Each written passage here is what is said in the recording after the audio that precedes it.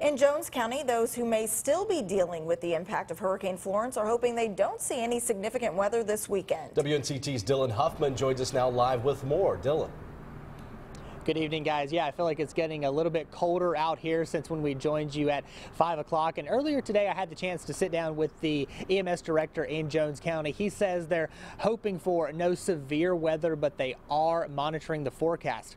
For small towns like Pollocksville that were hit hard by Hurricane Florence, any extra rain or wind could potentially add to the damage that is already there. And he says that is what has a lot of people in Jones County worried.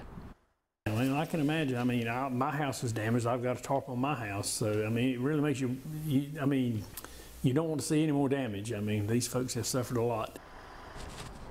He says any debris that is still out there, if the wind picks it up, then that could also be a problem. Thankfully, a lot of the debris that is in Jones County has already been picked up. I did go down several streets today, and there was just a little bit that was scattered here and there. But he did tell me that he was out today checking the river levels, and he says that they're low, so they're hoping that there is no flooding that comes this weekend either. But they are, again, just monitoring that forecast, hoping for the best.